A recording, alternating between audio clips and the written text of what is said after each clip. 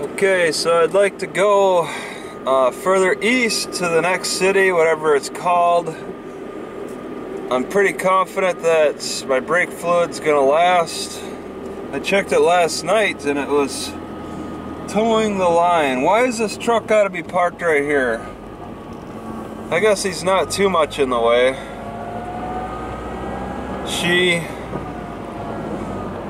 Yeah, I don't know the name. All I know is it's exit 164. Heading towards Pendleton. This would be the route you take towards Pendleton. This railroad track is pretty busy, so paying attention can be pretty important. Just going from one small town to the next, one library to the next, one food bank to the next, because there's a food bank that's open at 1 a.m. I look forward to stopping there. So that's motivation. It's like a new hunting ground. There's new wild game. It's like a 30-mile drive. Boardman? I think Boardman. What the heck is all that? Concrete? It's like oh man, was there an accident? Looks like a tire might have shredded. I'm going 40. That's way too slow. Yeah, Boardman in 26. Hermiston in 50. Pendleton 72.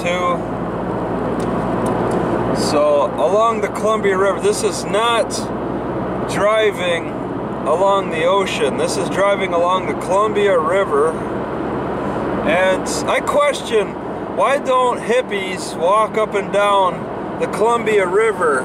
Well, for one, just look at the landscape. It's awful.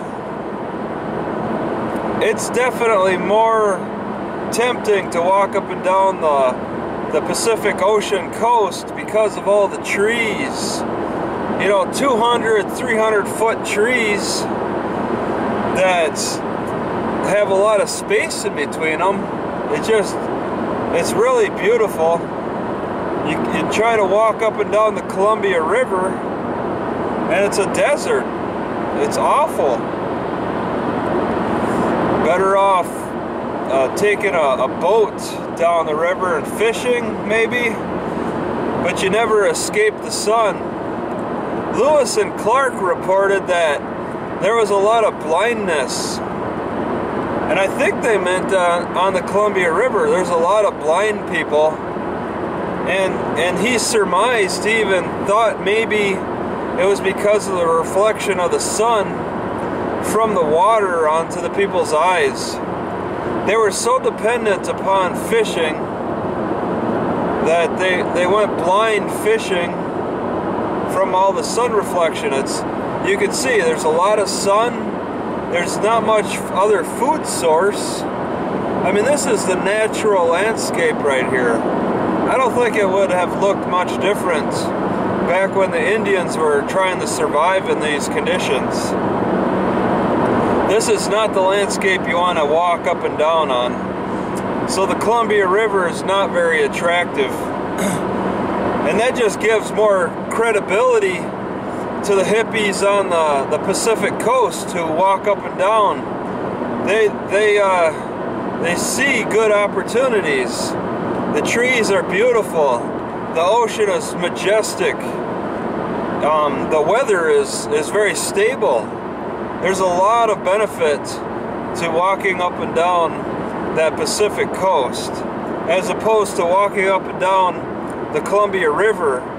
I don't know what the Mississippi River would be like, but yeah, once again, the ocean is probably the best. That also makes me in turn question what it'd be like to be a hippie walking up and down the East Coast Ocean. I don't think the experience would be nearly as magical as walking up and down the northern part of California.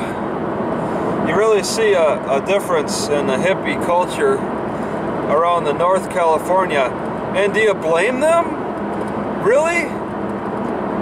Take a look around elsewhere. those hippies are really choosing the most ideal spot to live on foot, to walk around, to just relax and enjoy their lives. That really is. I mean, I didn't really give it much thought until I just started driving down the Columbia River, and I'm like, wow, there is a very big difference. There's a lot of benefits to being a hippie in the northern part of California. So look at this. This is all temperate desert. They got windmill farms. They got buttes. Buttes are a definite sign of a barren wasteland. I mean, they got it fenced off for the cows. The cows are surviving, but these are definitely not milk cows. They're beef, because they got to spread out. They got to walk very long, wide expanses to find any kind of decent food. So I don't believe that these cows are eating the sagebrush. Maybe they are. The sagebrush, some of the greenest vegetation out here, and I don't think it's very palatable to the cows, but I'm not sure. The sagebrush puts out some strong scents. That's actually like perfume, but is it something that the cows enjoy eating? The cows will enjoy eating stinging nettle and have no problem with it. They'll sting their tongues all day.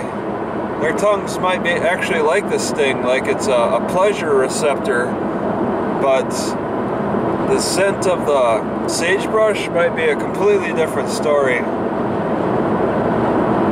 Wow, there's some tires being shredded out here. Yeah, just check this out. This is the Columbia River, and no way anybody is going to be a hippie and walk up and down the Columbia River. I don't doubt that people have thought about it. People, hippies and bums have considered it.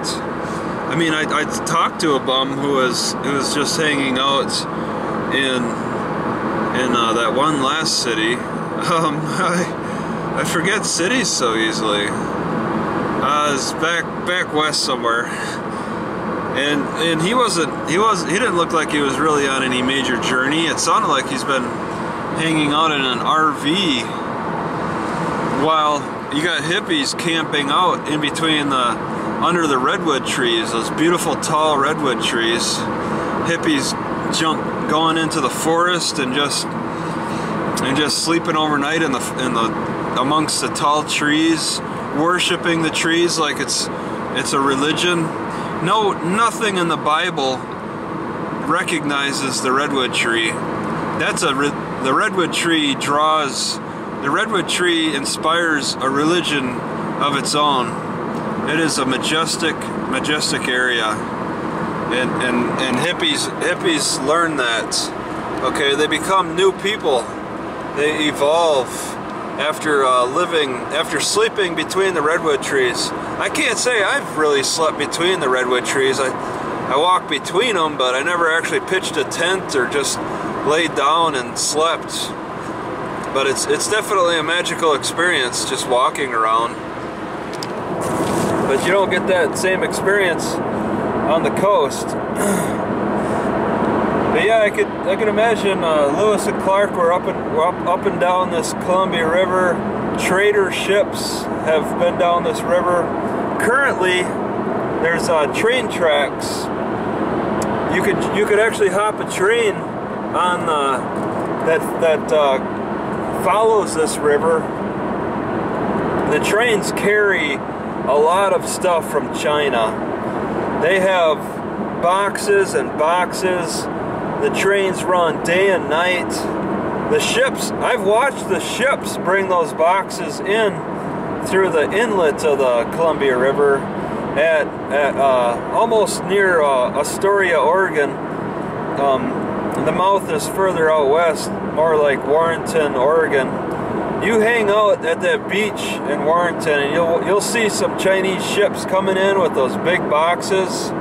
Okay, they take them all the way to Portland, download them onto trains and then the trains carry those boxes further inland. Whatever Portland doesn't keep for itself and doesn't send west or south or north, they'll throw them on the train and start sending them east.